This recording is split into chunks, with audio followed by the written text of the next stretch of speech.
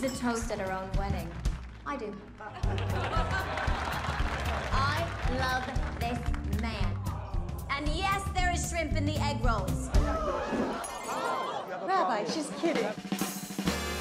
We can be downtown people, close to the clubs. I thought you wanted to be a cool chick. I could be a cool chick with a doorman and a Kelvinator Foodorama refrigerator, can't I? Yes, you can.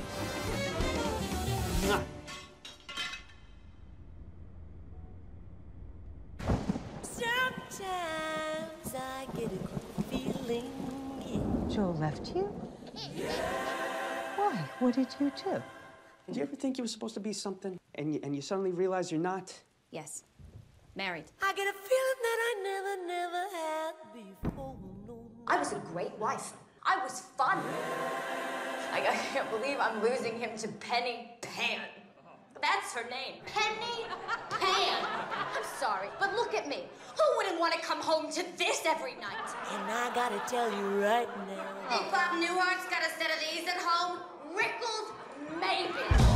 Hey! 15 years I've been working in clubs, okay? Twice have I seen someone deliver the goods. What are you talking about? Talking about your act. I am a mother. I don't have an act. And you will when we're done. Hi, everybody. Heard some uptown chick got arrested doing a set. What's the crime? Simulating a sex act while on stage. That's bullshit. Mrs. Maisel! She's gonna do what with her life? Sit around all day long eating bonbons. Is that what you want for her? Of course not. That's what's gonna happen. It's not. Get out of here! This comedy thing, it has to work. I'm gonna count to 5. 1. That's the end of my show, folks. Tune in next week when my grandmother steals my 3, pearls and fucks my boyfriend. We charge for pictures now. There's something here about miming a whore tickling a man's testicles. Oh, I did do Yeah, that. she did. It was fucking funny. Thanks. Amazon's Marvelous Mrs. Maisel. I love this show so much. Maisel, exactly. Yeah, there we go. I know, mouthful, absolutely. Great title, though. What'd you first think of the character, guys? Start with you, Rachel. Well, we like them. Yeah, I mean, one of the things that jumped out to me right away when I read this script was that Midge is one of the most, if not the most, unapologetically confident woman that I have ever read, and certainly that I've ever played. And that's more true to the kinds of women that I know and love and am surrounded by and who are not represented nearly enough on screen. So that was something that was really exciting to me about this project. How about you, Michael? Joel, the character I play, who's Midge's husband, in case you haven't watched the show. We're seeing this vibe right now. We're seeing the relationship right now. Yeah. Like each other. He's a jerk. But you know, reading the script, it was one of the best scripts I'd ever read, and at least for the first episode, and I didn't know what was going to happen after that, because halfway through, I don't know if it's a spoiler or whatever, but halfway through the show, he leaves Midge. Spoiler. But it was It's exciting. worth watching all the way through, absolutely. Yeah, but I knew that, you know, he was coming back, so I was excited to see how he would evolve. I hear it was kind of a great audition process. You guys both kind of chased the roles. Can you tell me about that, Rachel? Yeah. Well, I wanted it immediately. I went in. You know, the whole thing was fairly standard. I went in for an audition for just the casting director, and then found out that Amy and Dan wanted to see me for kind of an informal screen test in LA, and I caught some kind of deathly plague between when I got that call and when I was supposed to be out there, and had to cancel my screen test and reschedule. I rallied a little too soon. It was disgusting. I was So you sweating. chased it. You actually went across. You went to the West Coast to chase this role. I did. Yeah, with the plague. And what was that process like? You read a couple scenes, and then there was some stand-up comedy, right? Because you do some stand-up comedy in the show. Yeah, so the scenes that I read, which then we read one of them together. Yeah, the scenes that I read were, which two? I don't remember. We did guys are the already breakup bickering. scene and the one where... Oh, the Bob Newhart scene. Yeah. Right, that wasn't in my original audition. I did the wedding monologue that opens the pilot. Which is so good. Thank you. It's a good speech. The breakup scene with Joel, and then her final breakdown at the end of the episode. I love that the first audition scene is the breakup with Joel. That's how you're meeting. I Michael know. Zegan. That is, we read that together. Yeah. That's amazing. I had auditioned for Amy and Dan, the creators, and I thought I blew it. I left there. They said, if somebody says to you like, "Thanks for coming in, it was nice meeting you," that's usually the kiss of death. That's usually like it's over. It's not happening. And I walked all the way back to the West Village from Midtown. I was just like in my own head, just thinking how much I blew it. And then I got back and I started writing an email to my agents saying, that it's not going to go forward, and I didn't get a good vibe. You were putting that energy out there already. I'm usually very perceptive about these things, and like literally like 5 minutes later, I got an email saying that I was supposed to go in the next morning and read with this one right here, and that was a good audition. I felt like I was blowing it for you. No, they let us like read it beforehand. Remember? You were the only one I got to do that with. Well, that's why I got the part. Exactly, they liked you better, obviously. Yeah. No, tell me about Dan and Amy Sherman-Palladino. I mean, they're so amazing as writers. What'd you guys like about meeting them? I mean, Gilmore Girls. I mean, the credits speak for themselves. They're incredible. They are so smart and sharp and funny and such an inspiring team. They work so well together. I grew up watching Gilmore Girls and loved it. I did not, but... What do you mean? I still have never seen an episode of Gilmore Girls. I'm sorry. I was flipping through channels. Recently, I was flipping through channels and I came across an episode, and they talk so fast, and like it was like a walk in time. It was like a 10-minute scene, and it just gave me like panic attacks because like I knew that I'm gonna be doing that. So this was, I think, right before we started. So yeah, but you were worried that was what it was gonna be I'm gonna go and watch the whole thing. But Dan, he was like the showrunner on Family Guy the first couple of seasons, and I'm a huge Family Guy fan. And Alex Borstein, who's on the show, plays Susie. She's Lois Griffin. So I mean, I of course I knew of Gilmore Girls, but I just never watched it, sadly. I don't know. I think he's lying. What do you think, Rachel? Find out later. Find out Let later, you know. exactly. I mean, what did you think about meeting them and working with them after admiring their work for so long? I mean, it was a dream I didn't know I had. One of the cool things about working with them on this show is that they came from broadcast TV. They came from, what was it, the WB? Yeah. It's now the CW. And other similar places. And over at Amazon, they have been told yes from the very beginning. They have been entrusted with their own vision, I think maybe for the first time, and they've been given the budget to bring this show to life. They've been able to stretch their wings, and they have a crystal clear vision, and they run a tight ship. It's been awesome, and we're still getting to know each other, and we're lucky to have another season to keep doing that.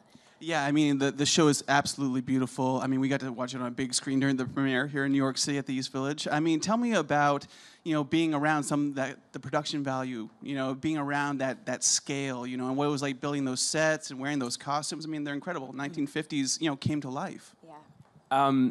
Well, I had done Boardwalk Empire before this, and it's very similar. In fact, it's the Bill Groom, who was the production designer on Boardwalk. He does this. So it reminded me of that without as much murder. But so far. Another spoiler. So far, there we go. But yeah, I mean, it's just, first of all, it's Amazon, so that they clearly have a lot of money. But yet you walk on set and you're surrounded by the 1950s. I mean, or if you're shooting, they would close down streets and you'd have all the old cars lined up, and you're there. It's just, I mean, as an actor, you can't ask for anything better. It just puts you right there. Yeah. How about you, Rachel? I mean, was it like filming in that environment? It makes our job very easy. We don't have to do a lot of pretending when the world is so detailed and complete around you. Down, I mean, every last detail. We felt like we time traveled. We were breathing the air, and it was nice. It was a gift for us to be able to shoot outside so much. Mm-hmm. We did shoot on a stage in Brooklyn, but we shot just around the corner. We shot a day in Washington Square Park. I remember that day. Yeah. God, it was 1,000 degrees. We all nearly died. It's a miracle we're still here. But we we shot in the East Village, in the West Village, Riverside Park. I live in the West Village, like I mentioned before, and 12 times. What's the address? And literally, there were a few days where I looked out my window and there was the crew and everybody, all the trailers were there. They actually called me once and were like, "Do you want a car to come take you to the location?" And I was like, "The location is 2 blocks away. I think I'm good, but you're a proper New sure, Yorker, I'll take Michael. a car." Proper New Yorker.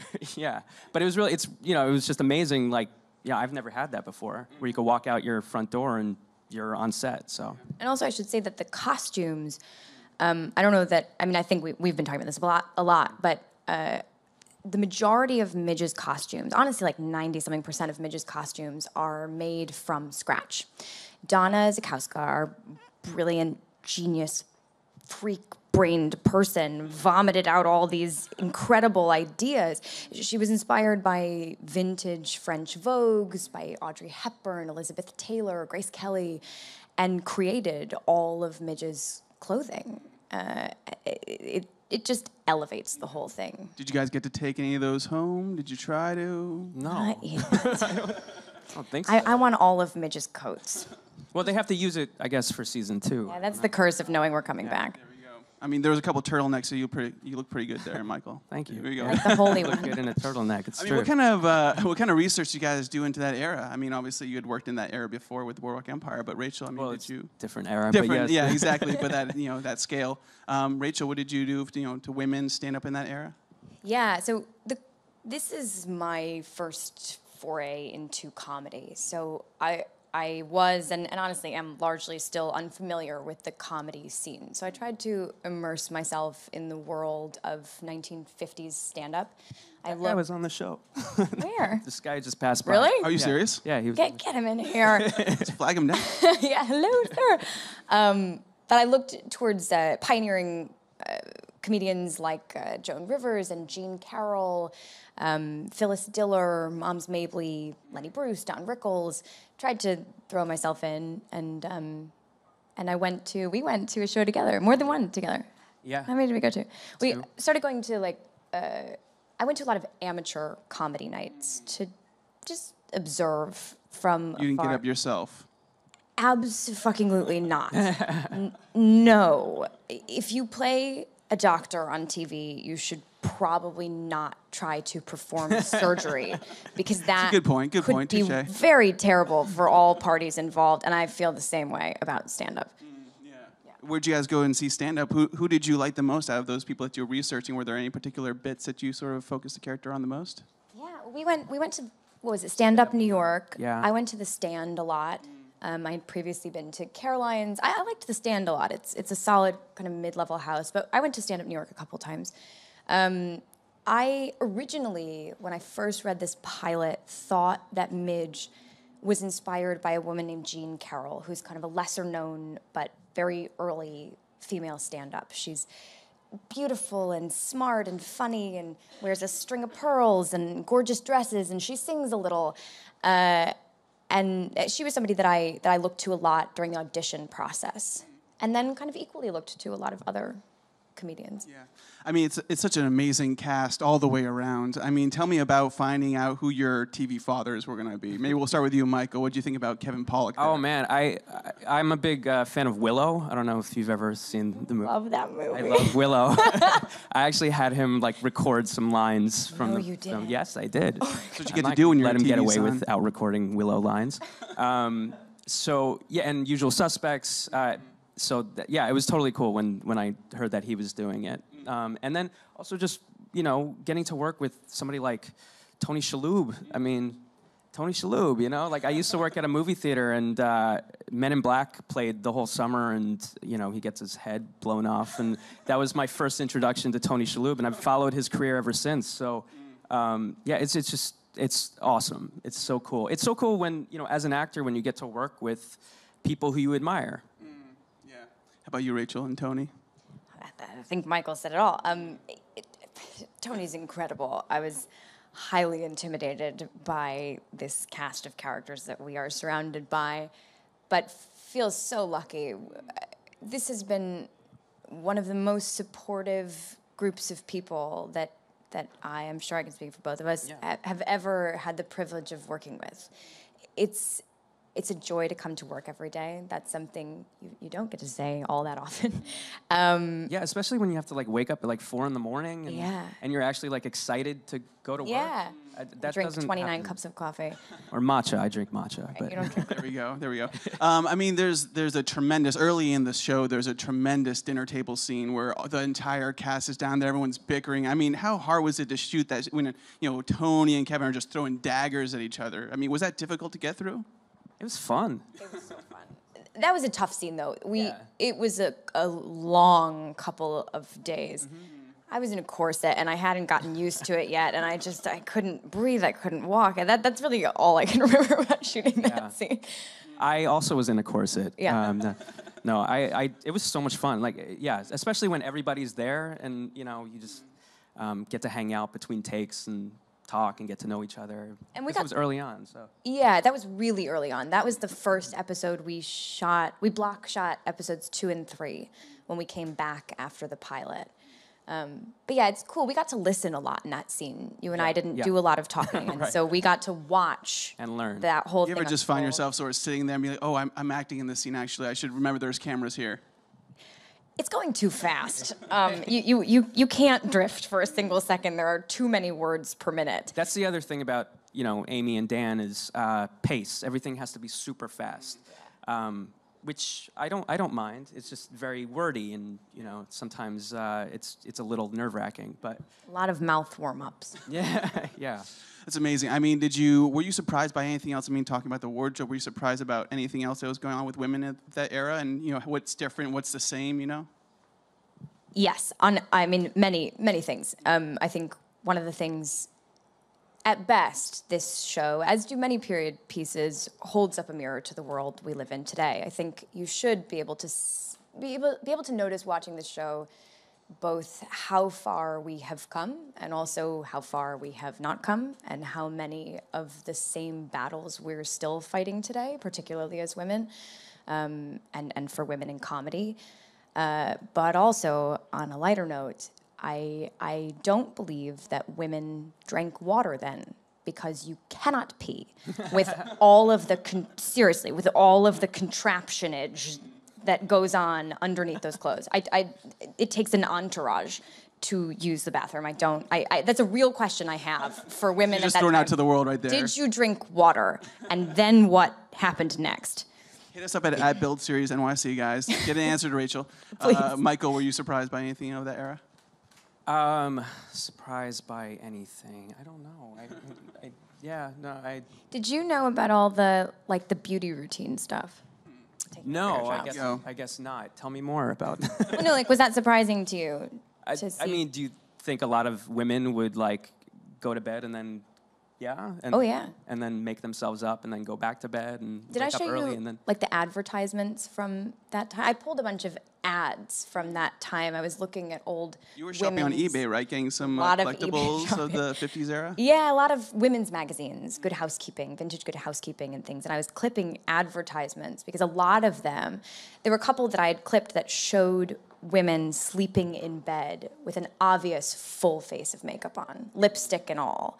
So I do think that was probably true. Yeah. Another question to ask. There we go. The audience. Now that the show's come out, I mean, how excited do you feel? Have you guys seen it all the way through? I know you've seen a little bit of it. Yeah. No, I've seen it all. But I've only seen it on a computer, so I kind of want to check it out on the big screen.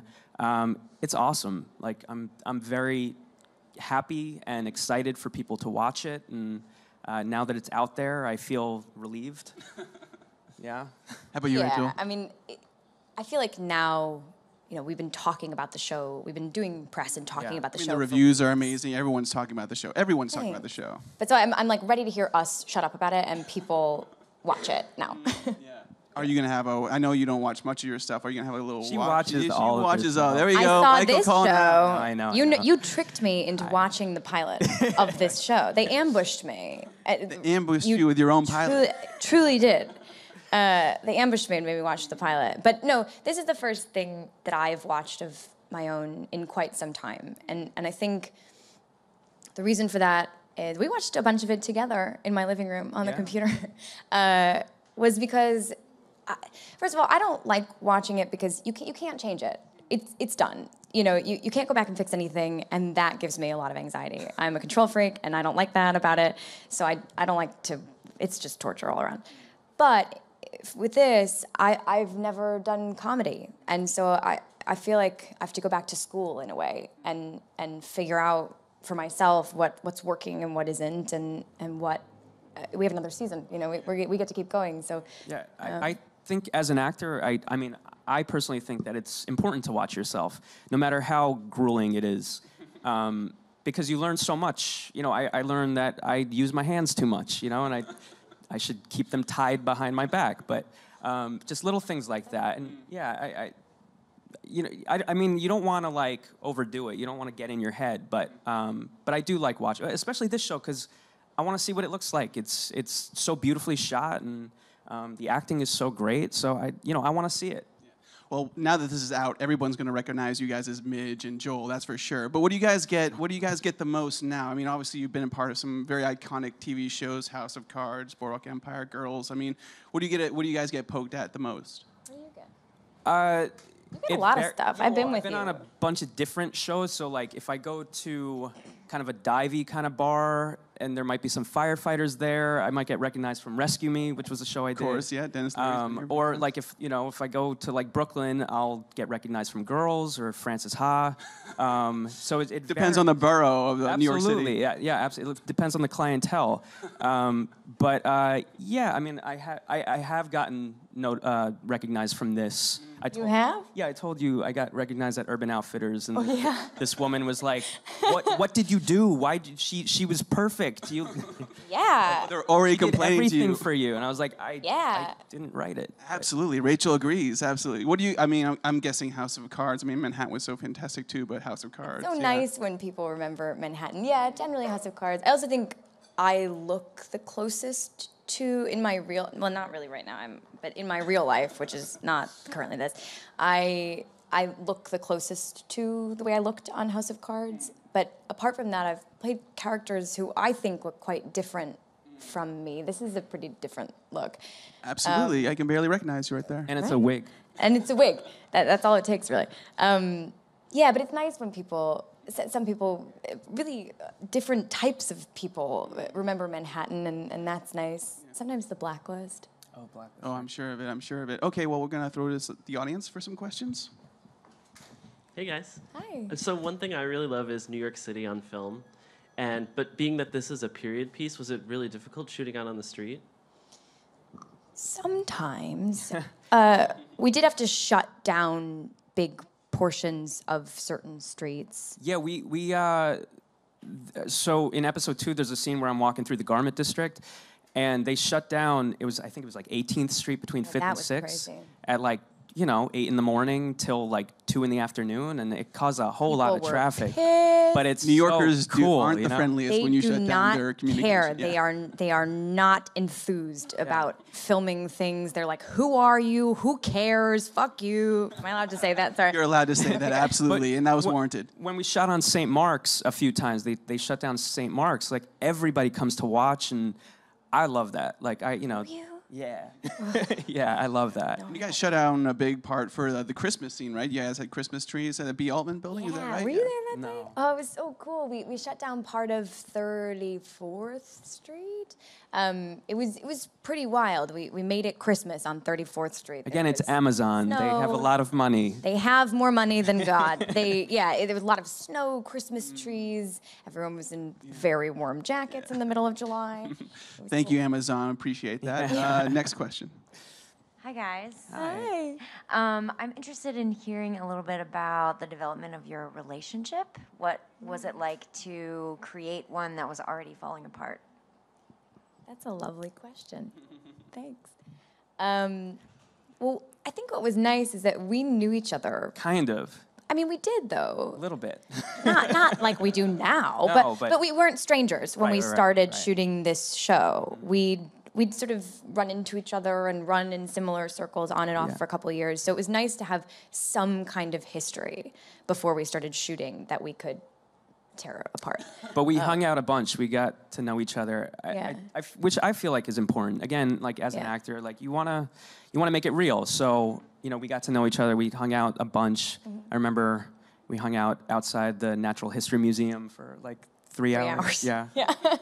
Yeah. Got some Shake Shack. But yeah. But it was nice to have a level of comfort so that when we were saying mean things to each other and making each other upset, we were acting, and it was and yeah, it was really, I felt it was very supportive. You were very supportive through a lot of my She was panic. not at all. It plays very well. Okay, one last question. Hi, thank you for being here. Hey, thanks. Would you still like to be actors if you lived in the 1950s? Oh, that's a great question. I assume so. I mean, there were so many cool movies being made at that time. Yeah. I just watched Singing in the Rain, which was, I think, 50s. I'm pretty sure it was. I actually think that was this year. Was it not this year? Came out this year? Oh. Where have you been? I think it was 1950. Oh, it was? Yeah. I think. 58? Yeah, maybe something like that. 58. But yeah, it was, I mean, these movies were so charming and beautifully shot. And it reminds me of this because the colors are so vibrant, and these screwball comedies. I liken this show to like a old-timey, 1940s, 50s screwball comedy. So yeah, yes, I would. I think I would fit in nicely in that era. And you, Rachel? I don't know. And the theater was so great. The theater was incredible. I would have loved to be a theater actress then.